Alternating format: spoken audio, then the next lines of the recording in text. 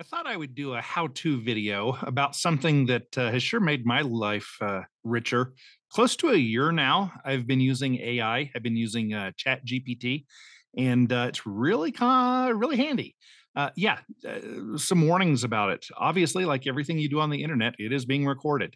If you are planning to do some things that are illegal or embarrassing or whatever, or if you have, don't put it in here. This is just like putting it on, I don't know, writing yourself an email. Like, even if you hit delete on the email, Google keeps it forever. So, keep that in mind. However, this is a handy tool, and that's just it, is a tool. There are a lot of different ways to use it, and that's kind of what I'm going to go over today is how I go about using it, and hopefully it'll be helpful to you. So first of all, you have to form an account, and that is done by going to chat.openai. So this is the website right here, chat.openai.com. And you'll have to form an account just like you would anywhere. You'll form that account, and then you will be ready to get going. So once you have your account, you are going to see something roughly uh, like my screen right now. I'm going to hide this side panel here. It shows you all of your past uh, questions you've asked it. If you ever want to delete something, you can go in there, click on it once, and then hit the little trash button, and then it will delete it and get rid of it. So I'm just going to do this so we have more space on the screen. I have put together some questions that AI can be asked. And there are some things it doesn't do so well. I find that math isn't its strong suit, but there are so many other things that it is really good at. So, my first question for AI today, basically, you type in the question or you copy and paste from something else, you copy and paste the question in, and then AI answers it. And I kind of think about the top 1,000 experts from every field in the world are all hanging out, and you send the question out, and then they all get together to chat amongst themselves quickly, come up with the best answer they can, and spit it out to you. And they do it within a few seconds. Kind of neat. So I'm going to copy and paste this first easy question. How many ounces are in 5 gallons of water? And then I'm going to go over to Chat GPT, and I'm going to go down to the send a message at the bottom, and I'm going to paste that question and ask it. And it is going to tell me here. It's going to tell me how to go about doing the math, and then it's going to tell me what it actually is. This is how many fluid ounces, 640 fluid ounces. And so it's 128 per gallon. And this will matter in just a moment. So then I think, okay, that's cool. Next thing I'm going to ask it is write a story about a little redheaded boy named Shepherd who put a pinto bean on a shelf for every ounce of water in 5 gallons of water. Let's see how it does with this. So I'm going to paste that question in and ask it. Now, as it's thinking and as it's writing, you can kind of see it writing live. If I scroll up right now and interrupt it, it keeps writing, but then I have to go into the lower right hand corner and click on this arrow to go all the way to the bottom. So I'm not going to read the whole thing to you, but once upon a time in a quaint little village nestled amongst rolling green hills lived a curious and imaginative boy named Shepherd. Shepherd, blah, blah, blah, on a summer's day, blah, blah, blah. And then we get down here and, oh, look at this. I think they're going to say, look at that. He carefully counted out pinto beans one by one until he had a mountainous pile of 640 beans. So it did the math for us once again. And then, if I looked at this and I said, write this right in the style of Old English. Now it's going to rewrite the whole thing and in the style of Old English. In the days of yore, in a tranquil hamlet, nestled amidst verdant hills, blah, blah, blah. And then I think, you know what? Actually, I'm going to spell stuff wrong here to just show you it can handle that. And it's not because I would ever misspell anything. I was an English major. Actually, rewrite in Spanish. Boom. Let's see if it's able to do this. And for those of you who speak Spanish, see if this is kind of close what it's doing. You can just read on your own there. And then I'm going to say, oops, I meant Chinese. And I'm going to spell that. Oh, I think I did get that. So then let's see if it can handle Chinese. And it looks like it's still writing the Spanish. Now it's done. So I'm going to say Chinese. Oh, there we go. Now it's writing it in Chinese. Isn't that just neat? Okay, so that was those were just a couple questions. Now here's another, and I really misspelled this one on purpose. Who was it that said "Give me liberty or give me death"? Purposefully misspelled it. It knows what you mean, I bet you. Let's find out. We'll wait until it stops generating this story in Chinese. Hey, I see up here it says 640, so at least got the total number of ounces correct. Let's see if it can tell me about this quote. Huh. The famous quote, "Give me liberty or give me death," is attributed to Patrick Henry, an American attorney, blah, blah, blah. Yeah, he was one of the guys who refused to sign the Constitution. Remember that dude? Yeah, so there's another thing it did. Okay, well, we've asked it to do a number of things. Let's ask it to rewrite that last answer in a poem. And there we go. And I'm just doing a bunch of examples here to get your brain moving. And, of course, these are not the exact things you're going to be asking, but we'll do a few more and you can just kind of see the power that this has. And so here it is in the poem. Yep, there we go. They did the answer in that format. Okay, let's see what else I wrote here. Oh yeah, rewrite that the poem in the style of Shakespeare. So in this case, I'm demonstrating that it remembers when I write here that I want it to rewrite the poem. It remembers our conversation that we're having here. So it's just going to pick up right where we left off and write it in the style of Shakespeare. And I find that sometimes I have to say in the literary style of I love Robert Ardrey, so I'll say in the literary style of Robert Ardrey or of literary style of King James or whatever it is you want. Yep, there we go. Looks like it did a decent job here. Let me see what other examples I have here. I think I have a couple more. Oh yeah, so here's just checking. The AI knows about a bunch of popular books that have been written, probably tens of thousands, hundreds of thousands.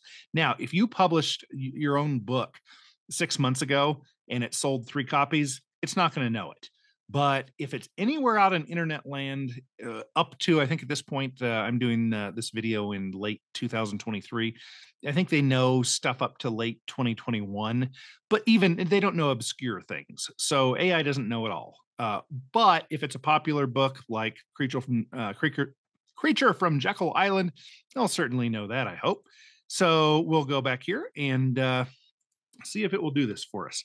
And I did say short poem on this one because it's a very long book and I didn't want it to go on and on and on.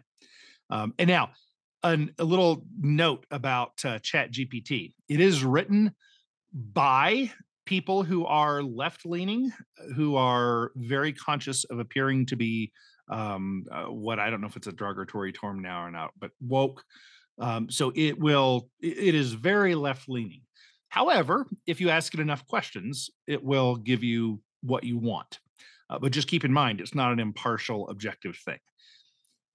So here we go. On Jekyll's Island, shrouded shore they'd meet, a tale of secrets, bankers in retreat. The creature, hidden, plots and shadows cast, a book revealing truth from the distant past. And so, yeah, here. And then if we say, well, you know what? I want it a little bit longer. I want it 3 times as long. Now, I bet you it's not going to do very well with it. It's not great with math. So it'll make it longer. But if you counted the words in the first one and in the last one, what do we have here? 1, 2, 3, 4, 5 paragraphs or 5 verses, whatever it stanzas. And the first one was 3. So it's not going to be exact, but it gets there fairly close. And then now I'm going to ask it in plain language, not a poem, so that a 6th grader could understand. And so now it remembered what it is I'm asking about. So now we're going to talk about this book. And that is pretty neat. Again, it won't work with all books, but many it will. Okay, I have 1 or 2 left. Oh yeah. Okay, so let's just go completely off a different direction here. Step-by-step instructions for disassembling a Craftsman circular saw to make sure the power wires have not broken loose. Like we're no longer are we talking about poetic stuff. Now we're talking about a real world solution to something. And so, sure enough, it's going to give us safety warnings. It's got to, it does its legal liability thing, and we should strongly advise to seek assistance from a professional. What is it here? From a professional or certified technician. Yep.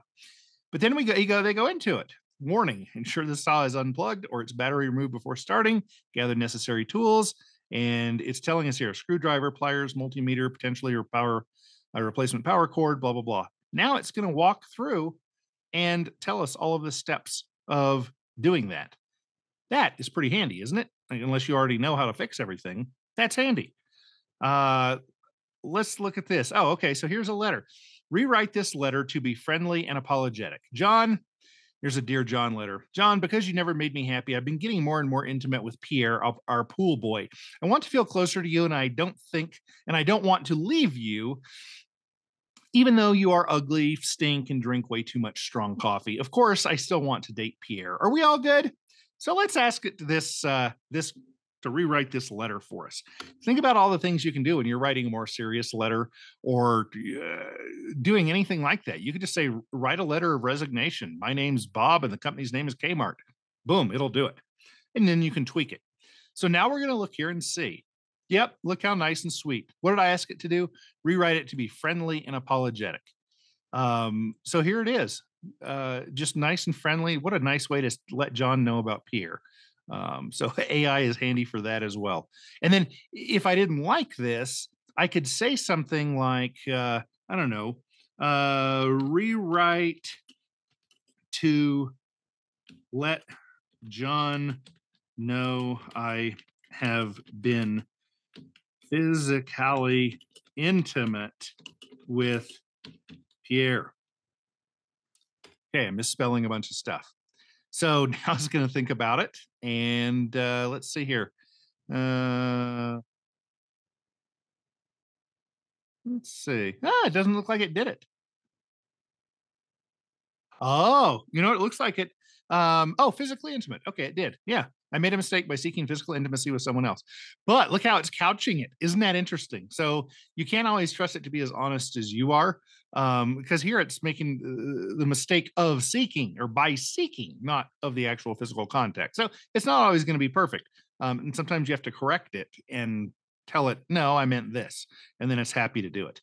And then if I said here, if I wrote to AI and said that was a bad answer, be more transparent. And of course, I spelled it wrong just for the sake of the video, so you'd know I'm imperfect. Want to completely be honest with you. I've been physically intimate with Pierre. There we go. So if you ask it to be more straightforward, it'll do it. I think I might have one more here. Oh yeah. So apps. Think about all the apps that you're not sure how to use, or how to do one little thing. Here, I'm wondering, in Microsoft Word, what is the shortcut key to move to the top of the next page? And so let's ask ChatGPT and see if ChatGPT knows. And I can tell you if it's correct because I actually know this one. Control page down. Yep. It'll also work if you do Control Enter on a PC. I don't know about all that Apple I stuff, but yep, that works. And then so I was actually wondering this. I wanted to know how to look down on this piece of paper, this document that I am using for this video. And I didn't, and then I thought, well, I don't want to do Control Enter because then that will take me all the way to the next page. It'll enter another space. And so then I clarified it here. I don't want to change the document. I just want to view the next page. Let's ask it and see if it knows. Yep. Page down key on the keyboard. Simply press page down and it'll go there. Might have one more and that might be it. Oh yeah. Here, that reminds me. Write a bullet point list of 10 common logical fallacies along with a short description of each. Could this be handy or what? Like, if you are doing anything creative in your life, this Chat GPT is so helpful. Yeah, so there we go. Ad hominem, probably one of the most popular or most often used fallacies. Straw man, appeal to authority. Yeah, they actually picked out of the 300 plus logical fallacies there are. They actually picked some of the ones that are, in fact, the most popular, the ones that people get wrong most of the time. So yeah, that's pretty handy. Let me ask it here. I'm going to say, rewrite with shorter descriptions. And oh, there we go. Look at that. Attacking the person, not the argument. Just like, how handy is this? You want to do a quick Facebook post and try to wake up the two people in your group of friends who actually care. And yeah, there you go. Yeah, now you do a snip of the page, little screenshot, boom, put it on the book of faces or whatever social media you want, and whoop, there it is. I think I did put another here. Yeah, speaking of Facebook, write a short Facebook post in a persuasive manner in the literary style of Mark Twain, getting across the main points of No Treason, The Constitution of No Authority by Lysander Spooner, which is, of course, a compilation of three of the papers he did that became that book. So let's see if it can figure this out. This is an attorney from the late 1800s. Let's see if it can do that along with the Mark Twain style. I reckon it's high time we had us a chat about this Constitution business. You see, a fellow by the name of Lysander Spooner once penned a little piece called No Treason, the Constitution of No Authority, and it sure got me thinking. And look at that, it writes it all down here for us. That's just, holy cow, the stuff it'll do. Okay, so those are all the examples I had. If you have questions, I bet you there are other videos that are much better than this one on YouTube that will give you more ideas. Oh, you know what? Here's another thing. What are some other ideas for how I can use Chat GPT? Let's see if it knows the answer to this one. Yeah, all kinds of stuff here. Oh yeah, I didn't even talk about this. When I do website work, it'll write in each HTML for me. If I have a question about how to use, I actually use this to create what to me was a complicated Excel document with a bunch of fields and things that it was asking cell C4 to do about G7 and divide it by that, multiply it time, and it just told me how to do it all, and I could copy and paste into it. If you already know Excel, then not necessary, or Google Sheets. But yeah, just all kinds of wonderful things. Now, if you ask it a question that it does not think is appropriate, then it will tell you so. And so uh, I might have to cut this short if I hear a knock on the door, but what is the recipe for cooking meth? Now, here it is probably going to tell me that, let's see, there we go. I am very sorry, but I cannot assist with that request. And so I kind of get what they're doing. If I asked it, what is the best way to go out with a knife and kill as many people as possible in a crowded mall?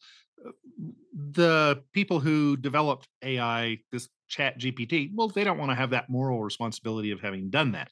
Now, sometimes perhaps they do carry it too far. If you ask what is the truth about uh, the worthwhileness of recycling paper, it's not going to give you the science answer. It's going to give you the popular sustainability answer. And you almost have to know your facts to argue with it back and forth. And then finally, it will give you all the correct answers. It will tell you the correct answer to this is two, the correct answer to this is two. And then you say, well, wait, you just told me that two plus two is five. Well, yeah. And then it'll sometimes, well, frequently admit that its answers are wrong, but it is programmed to spit out the more left leaning answer rather than right or libertarian or that kind of thing. So yeah, it's a really neat thing. It's a tool. It's just like a wheel, and you can say, "I'm not using that stuff." By golly, it's putting people out of work. Yeah, it sure is. The wheel put a lot of people out of work. There are a lot of people saying, "Hey, for my whole life, I've been carrying stuff on my back, and this wheel is just making it so that not as many people are needed who carry heavy stuff." Well, yeah, no kidding. But I happen to think it's a pretty darn handy tool. And I hope this has helped. If you have questions, write them in the comments and either I will answer, or I bet there's some people who will look through the comments who are way better than I am at this and give you even better answers.